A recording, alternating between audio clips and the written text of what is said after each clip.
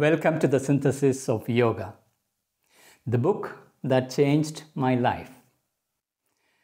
We have reached the 25th episode and the last chapter, the 5th chapter of the introduction of the Synthesis of Yoga, where in this chapter, Aurobindo will give us the overview of the synthesis he has been gradually building up.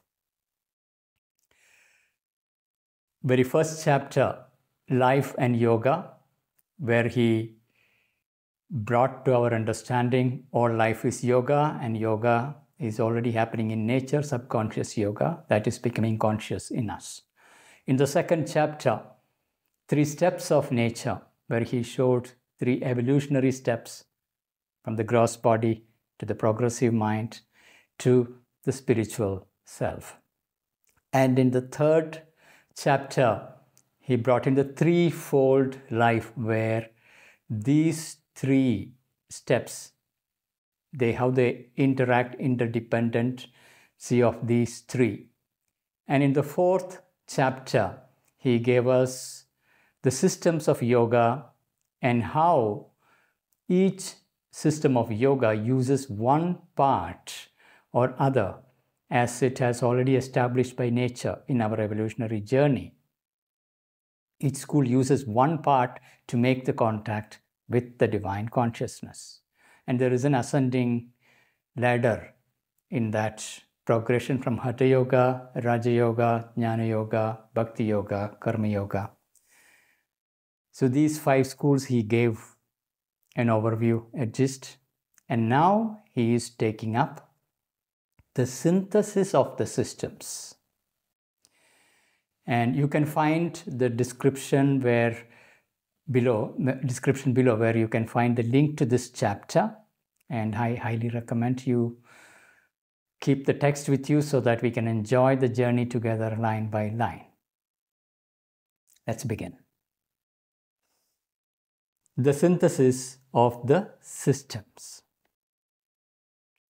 By the very nature of the principal yogic schools, each covering in its operations a part of the complex human integer and attempting to bring out its highest possibilities, it will appear that a synthesis of all of them, largely conceived and applied, might well result in an integral yoga.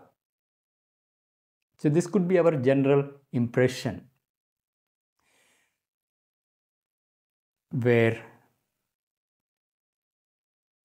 largely conceiving all these 5 schools, bringing them together as a larger picture, bringing all their practices and methods, could be integral yoga. That is our normal way of thinking, but he is going to point us towards something else. It's interesting to see the usage, human integer, the complex human integer. An integer is a whole number. Then there are fractions. Even though we, the humans, are complex in our nature, it's not a fraction, it is a whole. So he is referring a part of the complex human integer. Very interesting imagery. So now I will go through line by line. By the very nature of the principal yogic schools, each covering in its operations a part. So each yogic school is covering a part of the complex human integer. Human being is a complex whole, out of which a part is used by one or other yogic school, because that part becomes the starting point for making the contact. So Aurobindo in the previous chapter explained, when he stripped out all the specific modalities of practice and you touch what is the core principle, you will come in touch with a part of our complex human nature that is used as the central principle for the making of the contact. So each covering in its operations a part of the complex human integer and attempting to bring out its highest possibilities. That particular part's highest possibilities. If it is intellect, the highest possibilities of the intellect. If it is human emotions, then refining it and elevating it to its highest possibilities. If it is human will, elevating it into its highest possibilities. If it is the body, then elevating the body to its highest possibilities. So all this we have seen. It will appear that a synthesis of all of them largely conceived and applied might well result in an integral yoga. But they are so disparate in their tendencies, so highly specialized and elaborated in their forms, so long confirmed in their mutual opposition of their ideas and methods, that we do not easily find how we can arrive at their right union. So we have, as we have seen already, Sri Aurobindo just broadly explained 5 different schools. Even if we look at just these 5, there is quite some opposition in their approach. And that unique specialization in each path makes it impossible for them to come together. Say, Hatha Yogin has to spend most of their time in purifying and perfecting the body through active asana, pranayama related kriyas and the rest of it. And we will not find them appreciating or valuing something like bhakti yoga that relies on the bhajans and love and emotions and that devotion to that deity where love is dominant. Or if you look at Raja Yoga, there is a reliance on samadhi, going into deep samadhi, where you are skipping off all the various forms of mental activities. That means the intellect and its complex possibilities, its capacity for its intellectual discernment and its development is bypassed, and it won't. Similarly, when they're going into the trance, they are not looking into an active action in the world where the divine will, the karma yoga that uses the will to engage in the world and its action, is missed out. So each school has its own specialization, and in the process, it becomes incompatible because they are so different. So highly specialized and elaborated in their forms, so long confirmed in the mutual opposition of their ideas and methods, that we do not easily find how we can arrive at their right union. An undiscriminating combination in block would not be a synthesis. An undiscriminating combination in block, without discernment, picking up some practices from one school, another set of practices from another school, putting them all together, that will not be a synthesis, it will be hodgepodge. So that is not an option. It will be a confusion. So an undiscriminating combination in block would not be a synthesis, but a confusion. Nor would a successive practice of each of them in turn be easy in the short span of our human life and with our limited energies, to say nothing of the waste of labor implied in so cumbrous a process. So that's the second option, that is, take up one school, go to the extreme of realizing its contact with the divine, then take up the next school, the next school, the next school. But it takes so much time, and we have our limited lifespan. And each school has its elaborate system of practice. So practically, it is impossible to do in succession one after other. Now, sometimes, indeed, Hatha Yoga and Raja Yoga are thus successively practiced. So this is one of the common visible form of yogic practices that we find across India, now spreading across the world. That is, Hatha Yoga and Raja Yoga are thus successively practiced. So you practice your asanas, kriyas, then pranayama, quieten down, calm down, and then get into meditation and absorption inward. So the two aspects are very commonly brought together. One is from Hatha Yogic schools, other is from Raja Yogic schools. This is one of the most commonly found combination across India and now across the world.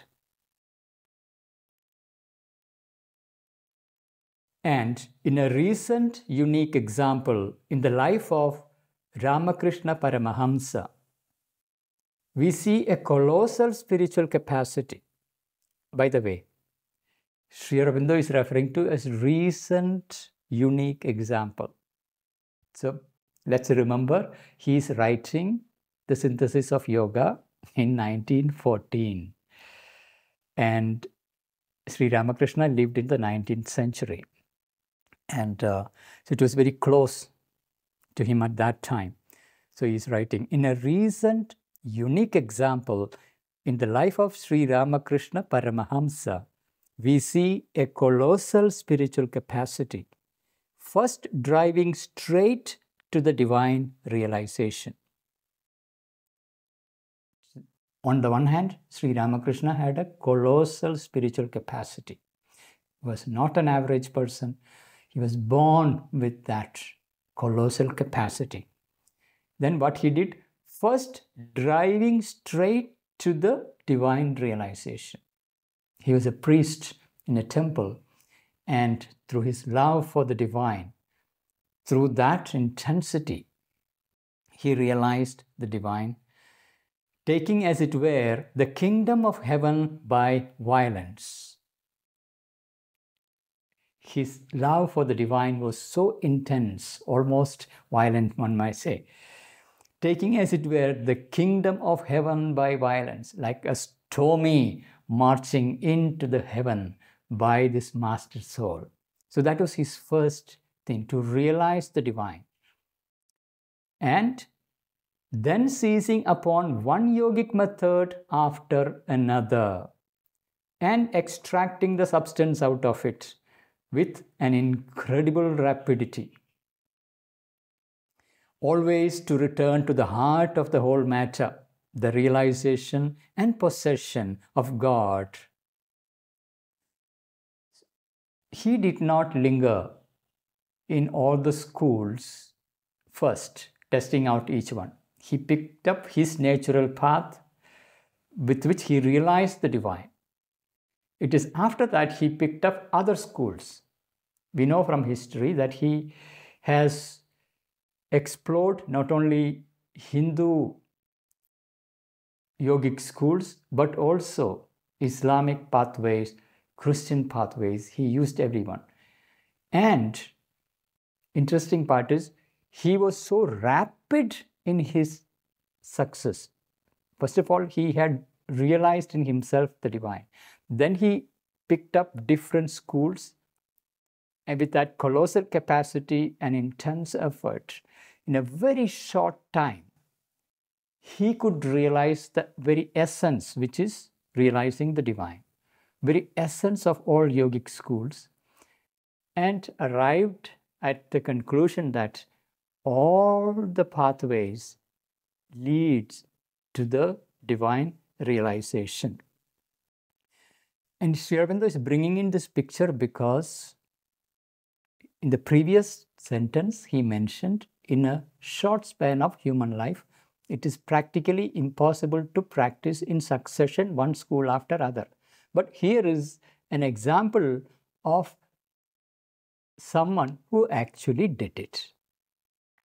So, and in a recent unique example in the life of Ramakrishna Paramahamsa, we see a colossal spiritual capacity, first driving straight to the divine realization, taking, as it were, the kingdom of heaven by violence, and then seizing upon one yogic method after another and extracting the substance out of it with incredible rapidity, always to return to the heart of the whole matter, the realization and possession of God. By the power of love, by the extension of inborn spirituality into various experiences, and by the spontaneous play of an intuitive knowledge. So these are three things he had. One was the power of love. Other was the inborn spirituality and an intuitive knowledge. He was not a scholar. Even his education was very, very basic. But he had an intuitive play of knowledge, play of an intuitive knowledge. So with that, he entered rapidly and assimilated all paths. So there is an example of an individual who successively practiced various schools. Now, Sri Aurobindo is saying, such an example cannot be generalized, because this is not how a normal human being is. He was an exceptional being. Its object also was special and temporal. Temporal. It was specific to a time period.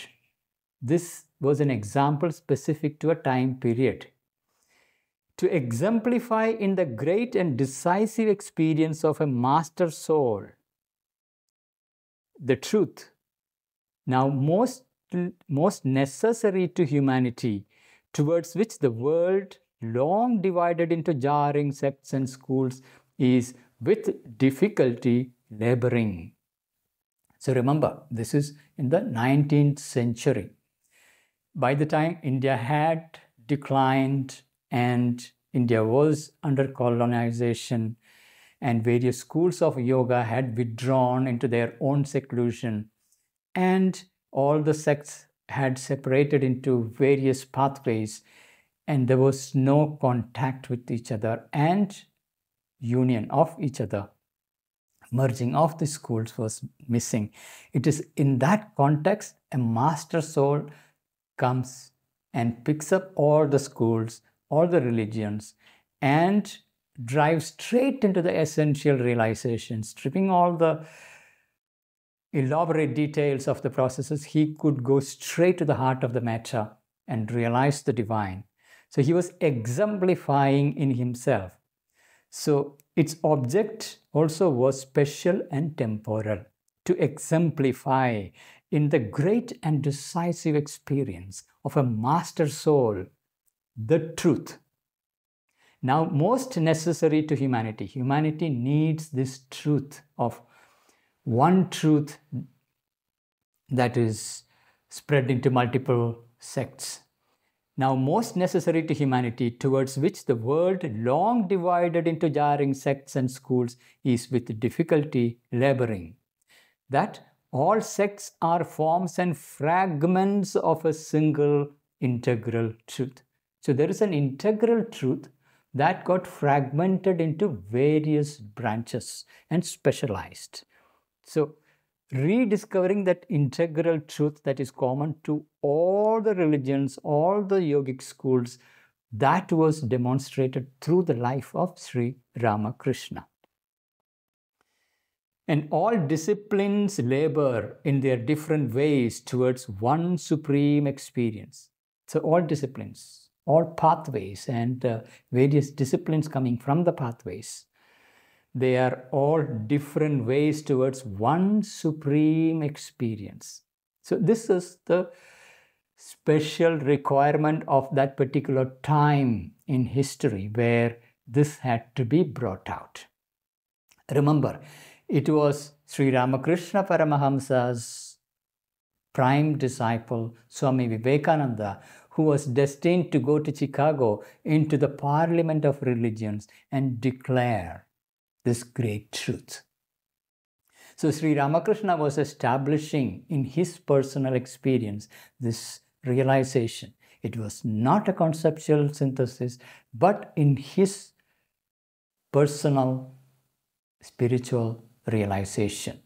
He validated all the schools, became a living example, exemplified in that master soul the truth of all the fragmented schools, pointing them towards one integral truth. To know, be, and possess the divine is the one thing needful, and it includes or leads up to all the rest. So this is the crux of the matter. Regardless of the various schools, religions, no matter what you look at, to know, that is knowing about the divine, and be and possess the divine. So you need to be the divine. It's not enough to know the divine as something out there as a concept. You have to be the divine. That's the only way to really know. Knowledge by identity, by becoming the divine, and possess the divine. It is through that becoming the divine there is that possession. Divine possesses the instrument and expresses through the instrument. So this is the one thing needful, and it includes or leads up to all the rest. Everything else comes out of this fundamental realization. That's the core of the matter, regardless of the starting point of various schools. The divine has to be known and possess the divine and be the divine. Towards this soul good, we have to drive, and this attained, all the rest the divine will chooses for us. All necessary form and manifestation will be added. So what a particular human being is meant to do in the world become clear only when that realization with the union with the divine, that is accomplished. The rest is a consequence of that divine union. That is when the divine work through the instrumentation become really revealed and possible, and smooth expression of that inner union. To know, be, and possess the divine is the one thing needful, and it includes or leads up to all the rest. Towards this soul good, we have to drive, and this attained, all the rest that the divine will choose for us, all necessary form and manifestation will be added. Whatever be the form of manifestation that is meant to happen through an individual will be a byproduct. So you don't look for what is my particular work in this lifetime. That work will become visible only in proportion to the union with the divine within you. So that is the condition. So to know, be, and possess the divine is the one thing needful. So let's keep that in mind. To know, be, and possess the divine is the one thing needful. Everything else is a consequence. The synthesis we propose cannot then be arrived at either by combination in mass or by successive practice. So these are two ways: combining in mass various methods of various schools, or practicing in succession. He says these two modalities, this is not the method by which we can arrive at the synthesis. The synthesis we propose cannot then be arrived at either by combination in mass or by successive practice. It must, therefore, be effected by neglecting the forms and outsides of the yogic disciplines. So there are various yogic disciplines, various schools, and they have forms of practice. For example, asana is a form of practice. Pranayama is a form of practice. A particular type of meditation is a form of practice. A particular way of intellectual discernment, it is a form of practice. A bhajan is a form of practice. Karma yoga is a form of practice. A worship of the deity is a form of practice. So they're all various forms. So we need to strip out all these forms. By neglecting the forms and outsides of the yogic disciplines, all the details of when you do pranayama, like say count so many and then hold, count so many numbers, then release and count. All these are outer small details. So remove everything. Neglecting the forms and outsides of the yogic disciplines and seizing rather on some central principle common to all. Here he is talking about a central principle common to, first of all the practices. Second, central principle common to all the schools. Because each school has its own central principle. Hatha Yoga uses the body as the central reference. Raja Yoga uses the subtle body as a central reference. Jnana Yoga uses the intellect. Bhakti Yoga uses the heart. And Karma Yoga uses the will. These are the central principles of each school of yoga. Now, what is common to them? All of them. What is the common ground? So seizing rather some central principle common to all, which will include and utilize in the right place and proportion their particular principles. So when we can get hold of the central principle common to all the various yogic schools, then we can see, okay, this central principle, to what proportion it needs to be used. If we are synthesizing, once we know the central principle common to all central principles, then the particular principle, we can see to what extent the body is to be used as a reference, to what extent the inner subtle body is to be used, to what extent the intellect is to be used, to what extent the heart is to be used, to what extent the will is to be used. So there is a right proportion of the principles. They are particular principles, the right place and proportion. There is a right place for each principle and proportion. They are particular principles. And on some central dynamic force, which is the common secret of their divergent methods. So on one hand, there is a central principle. On the other hand, there is a dynamic force that makes a method effective. So we need to know the central dynamic principle, central dynamic force as well. So we need to know the central principle and central dynamic force. On some central dynamic force, which is the common secret of their divergent methods. Even if the methods are divergent, there is a common secret behind divergent methods.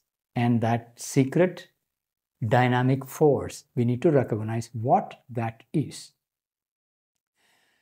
And capable, therefore, of organizing a natural selection.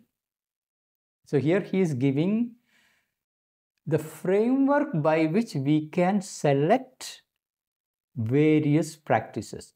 So remember, Sri Aurobindo is not denying the methods and various practices. He is giving the central principle and central dynamic force as a reference. Once we know them, then we can make the right selection with the right proportion and the right sequence.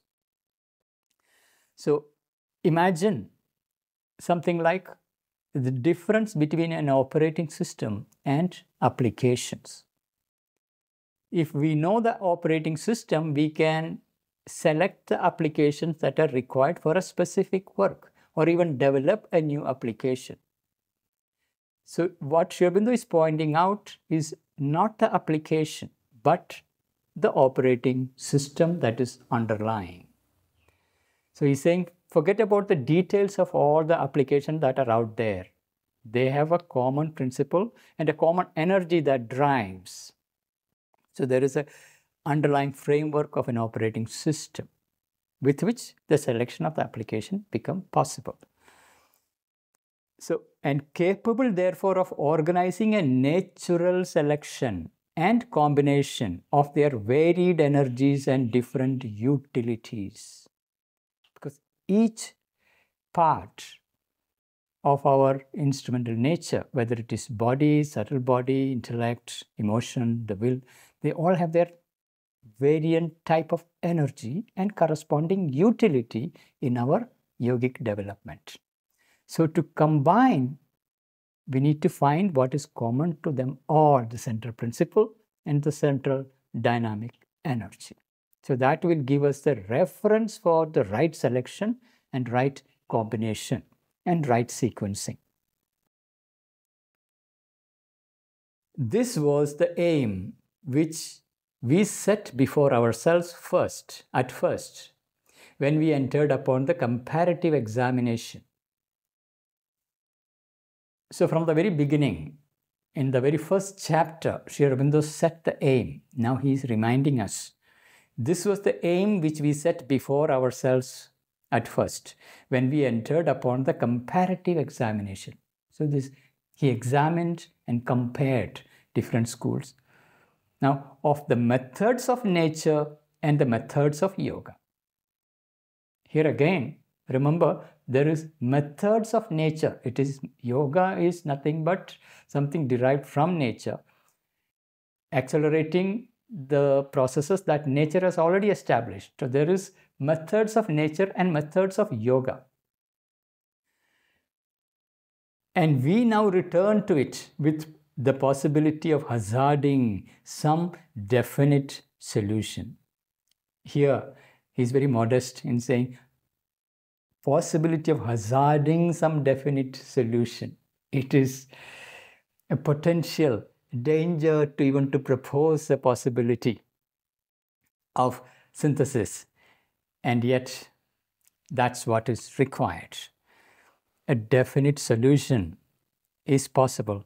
So we have two methods. One is methods of nature, the other is methods of yoga. And methods of yoga is nothing but derived from the methods of nature and specialized into various specific schools.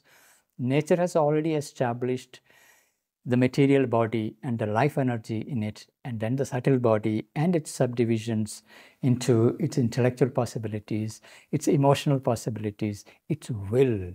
All that has already been established by nature, and yogic schools use one of them, intensifies, and make that as a starting point to contact the divine. And now he is bringing in what is common to all of them, so that we can find a definite synthesis of all this. So with that, we come to the end of this 25th episode. Thank you for your attention, and please ensure that you have subscribed to this podcast so that you get notification, and click on the bell icon so that there is a notification that is coming to you and you don't miss these podcasts. And please do share what you learned from this and any new insights, anything you would like to add to what I have already shared. I'm sure many of you must be having your own new insights, nuances. So feel free to add so that your learning also becoming useful resource for others to learn. For example, when someone come and watch this podcast and sees the comments that are below, that will become very useful for them to learn. So you're contributing to the collective learning. This is a collective yajna. So please do participate in sharing your insights. See you next episode. Thank you.